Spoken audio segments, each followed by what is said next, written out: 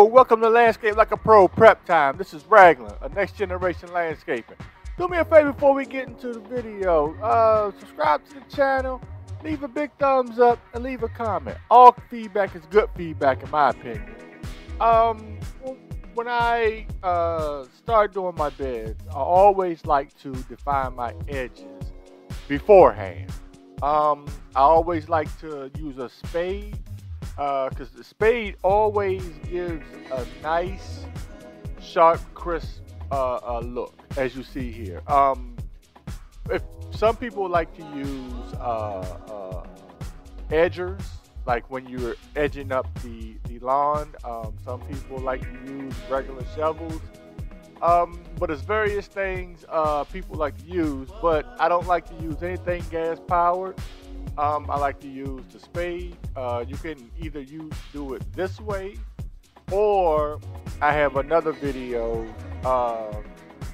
that's pertaining to this called details, and it'll show you another way where you can, step on it, kick it away, and stuff like that to give you nice fine edges without, having to bend over, without having to put strain on your back or anything like that. But I like to use a spade because, when you're dealing with, gas powered and stuff like that, you don't want to hit anything that may be underground, like irrigation, like tubing, PVC pipes for drainages. As you'll see later in the video, they have drainage that's coming from the house all the way down and into the bed, and you don't want to take a chance of hitting anything and busting anything open, because we don't want to replace anything.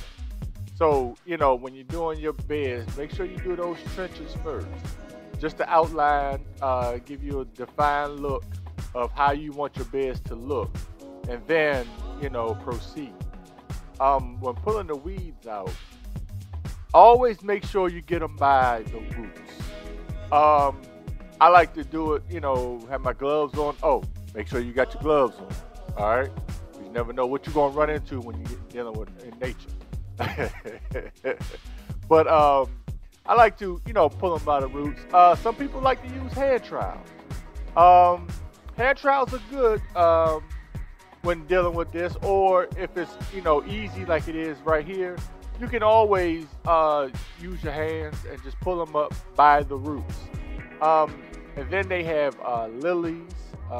She has rose bushes. She has hyacinths, as you're about to see. I'm going to flip the camera around right here. Right there, she has hyacinths that are in there. So you want to be able to pull the weeds out by the roots, so you can distinguish the plants from the ground, and you want a nice, neat appearance.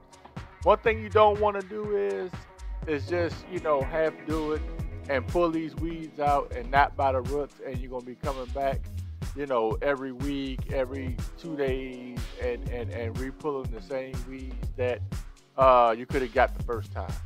And I know it can be, a tedious process, when you're dealing with pulling weeds, especially, in the springtime, especially, during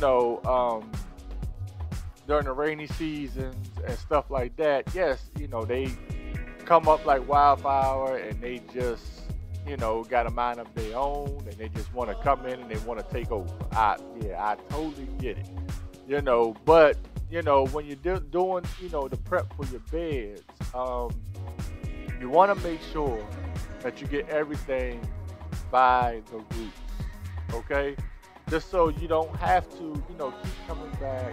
Just so you don't have to, just keep coming back. And then, a lot of people like to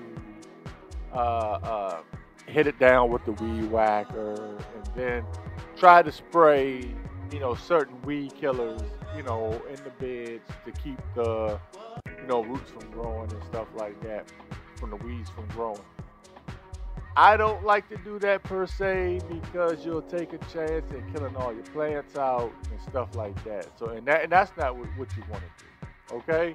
So once you pull everything out by the roots, just take your fine rake and any debris that's left over or any weeds that you may have missed, just go ahead and take your fine rake, rake everything up, and to make a nice clean, slate for your bed, because you do not want, a lot of trash in your beds. You don't want a lot of debris in your beds when you go to mulching, because it just won't give you a nice, smooth, and neat appearance. Okay, and then just make sure everything is smooth, fined out, picked out.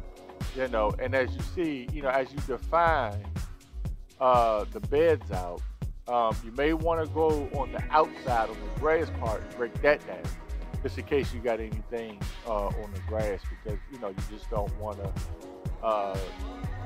have stuff that's just on the grass, and it's just not going to give you a neat appearance. But you want your beds to be as smooth as possible. In this process here, some people like to spread soil conditioner down just because they may be getting ready to plant something, or they want to help out the existing beds, the plants that's in there in the beds.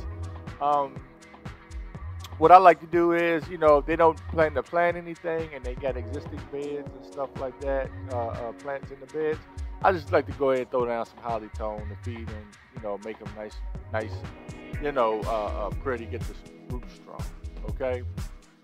This rose bush was coming through the fence, so I knocked on the neighbor's property to make sure it was okay if I cut it, off of the customer's property, and they said it was okay. But always get confirmation from the neighbors to cut anything that's on their property, because they can be a little finicky about that. But you want some people like to go ahead and take their pruning shears and just cut away. But when dealing with rose bushes, I like to take my time, take my hand snips, and make nice precise cuts down to the Y. Reason being, you don't want to take a chance in getting any, diseases. You don't want to take a chance of, jagged edges. When you get those diseases and those jagged edges, allows for a lot of fungi and everything else to come into your bushes. So I just like to take my time and take my hand snips and go ahead and just, cut them down to the Y, make nice, precise cuts, and to make everything look nice, and well manicured. But always get permission from the neighbor before cutting anything that's, on their property, because, they'll come by and later, have a lot of mouth and say, hey, you didn't, notify me that you was going to cut my bush and this and that, even though it's on the neighbor's side. They'll just come around and just act nasty with it. So just make sure that you get permission from them. That way you're free and clear, and everything okay and good to go.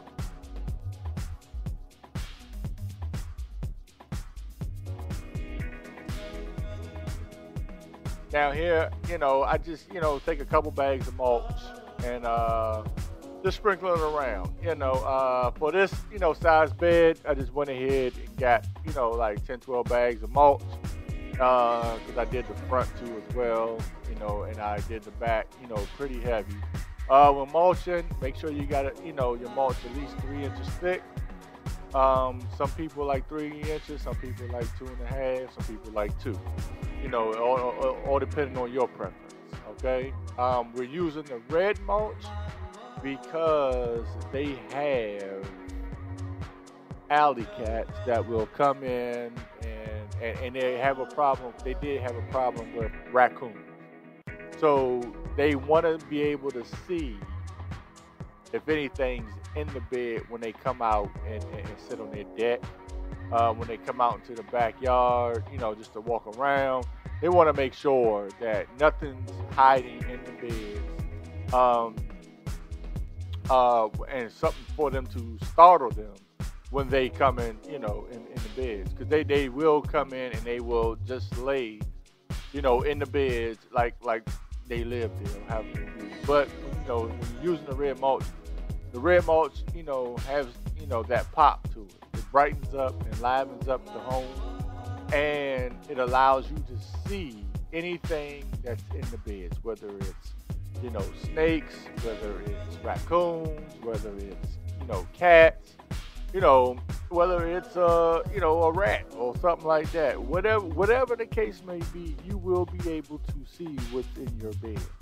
Okay, when you're using the red mulch. I'm a big fan of the red mulch, and I try to encourage that for customers that live, by the woods, that live by alleys, that live, right next to maybe a junkie property next door. Because whereas though you have junkie or vacancy, that's leading for animals and rodents and stuff like that. So anything like that, I push for the red mulch. That way they will know when something's in your bed. When they have the more modern look with the brown mulch, you can, but you'll have to look a little hard. You have the black mulch, you're definitely going to have to look hard.